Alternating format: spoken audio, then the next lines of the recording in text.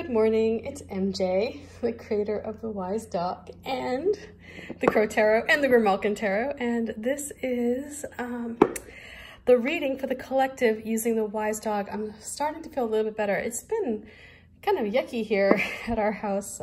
Both Riv and I have been pretty sick. She's, I think, far off than I am. I mean, her cough is just horrible.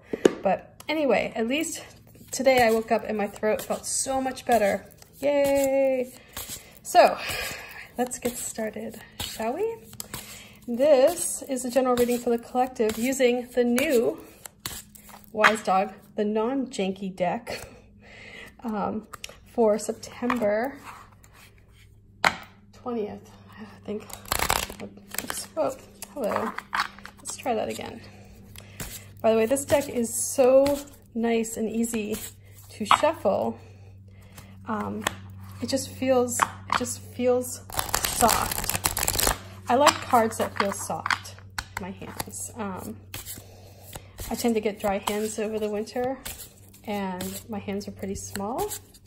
And so I like cards that just sort of feel comfortable. And that's how these feel. They feel really nice and just really solid without being hurtful. So let's get started. So make sure that we're really good and shuffled. The first card I'm going to pull is our current energy, and this is the energy that we're working with today. It is present if we want to tap into it. Sometimes we don't really have a choice. I mean, it's available to us if we want it. Sometimes it's so loud and obnoxious that it calls us, it calls our attention. So let's see what we're working with here. And so here we start off with the Page of Cups, and I believe this is Rockstar. And Rockstar is listening to the fish, and this message is being delivered in a very unusual way, in that there's an octopus arm holding the cup. And this message is coming through, although sometimes it can seem a bit, it can be difficult to hear sometimes because of distractions, like you might hear like the seagull overhead. But nonetheless, this fish is very persistent, and it's trying to get through a message that is one of opening up your heart, of experiencing something new, of perhaps seeing people in a different light, of allowing prejudices to sort of just slip away for a little bit, to remove that veil, you know, that keeps us from seeing people as spiritual beings, right? We all have that ability to turn it on and turn it off.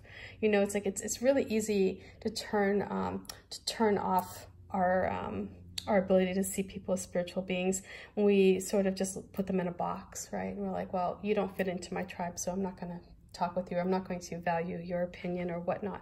You know, you encounter this a lot, like in the workplace. You know, you have people who are in your tribe and who you value their opinion. But if somebody kind of falls outside the line, you kind of just like, you know, you may listen to what they have to say, but it's usually with, you know, an ear towards indifference. And so this right now is this energy of opening up the heart, of removing that veil, allowing that person to step back into your tribe, even though they may not necessarily live there, of seeing people from a new perspective. Because when you do that, something is going to come to you. Information will come to you that will serve you at this time.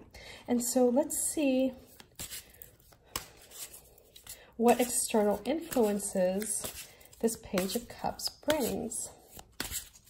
And I just have to say, I mean, I really am digging how this deck feels. And also the colors. I mean, I know I keep saying it, it's like, when you send your children out into the world, you never know what is going to come back when they return. And it's like, I'm so happy to see that they're so bright and clearly defined. So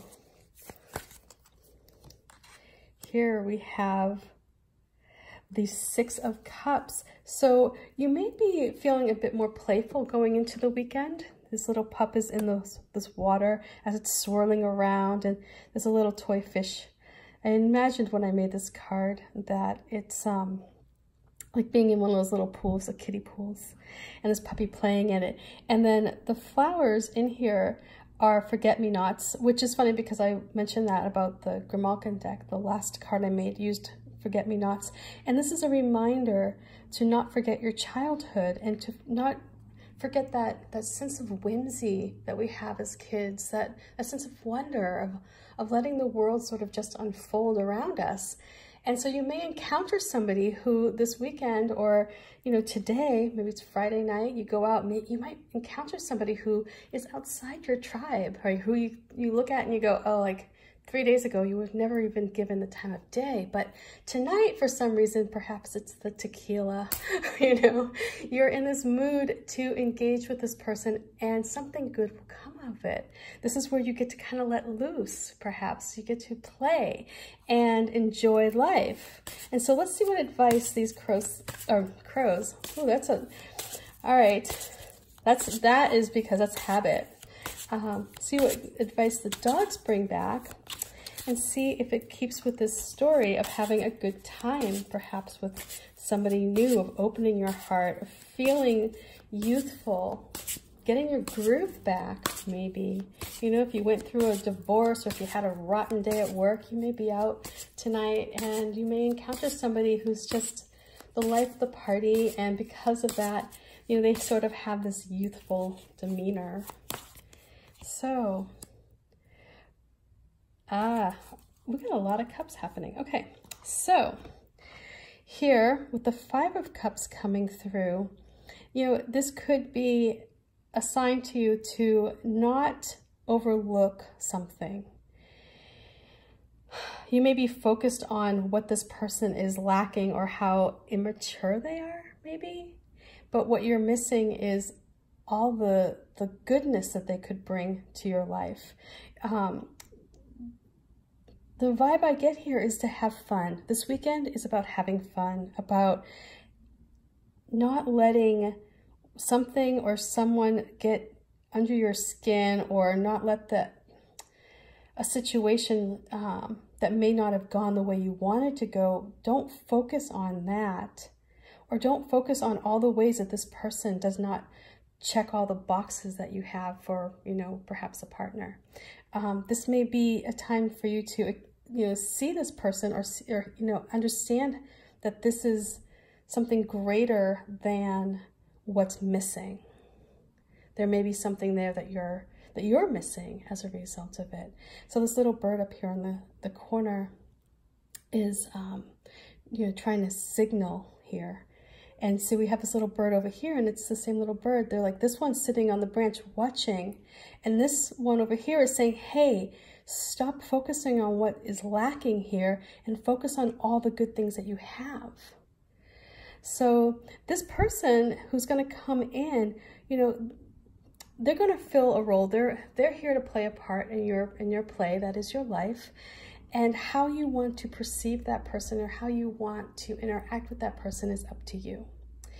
The question that I get here is, you know, are you looking for something that isn't there when there's so much to appreciate, you know? So if this person comes in and they're just goofy, maybe, you know, their position in your play or their role in your play isn't one of being the leading man or leading lady. It may be that they're here just to help you kind of get out of a funk and to get you back into that mode of play and wonder and enjoying life. You know, don't try to make them to be something that they're not. Instead, appreciate what they bring to the table. And so here again, this is like right now you are at this time to appreciate something new, appreciate something different, to open yourself up to new experiences. And when you do that, I feel like that's going to be what opens the door for this energy of playfulness. So again, don't, you know, it's like, I'm trying to think, my friend Sept said to me a long time ago, don't go looking for peaches in a strawberry field. And, you know, as simple as that is, I mean, there's some wisdom there. And I kind of feel like that's what's going on here, is that you're getting something that's wonderful, okay? It may not look like what you're expecting it to look like. So don't focus on that. Focus on all the good stuff that this person may bring out. And it may not be that this person is here to be, you know, a consistent player, you know, in this role, you know, or, you know, in this play of yours. This, you know, they may not be the person who has all the lines. They may actually be somebody who's just very important in helping you sort of shift or pivot in a new direction. So anyway, I hope this reading makes sense, and I hope you love these dogs. Oh my God, can I just tell you how excited, look at how beautiful the cards look. I'm sorry, I'm so excited. Oh, you just don't know. It's like, you don't know, you know, until you get it. Like, you're just like, oh God, what if there was like a major printing error or something? But they look great. They just look so good. So here is the Page of Cups, the little octopus. Here is the Six of Cups, swirling around. This is your intuition. And there's the little fish that represents your intuition, the little forget-me-nots. The fog kind of rolling in here in the background, the little bird, little puppy, having fun in the water. And then we have the Five of Cups. And again, like the detail, just, it's wonderful. It came out great. And I love the colors. So anyway, and again, like this right here, we look at all the colors here, and you see this common theme here of the water as well.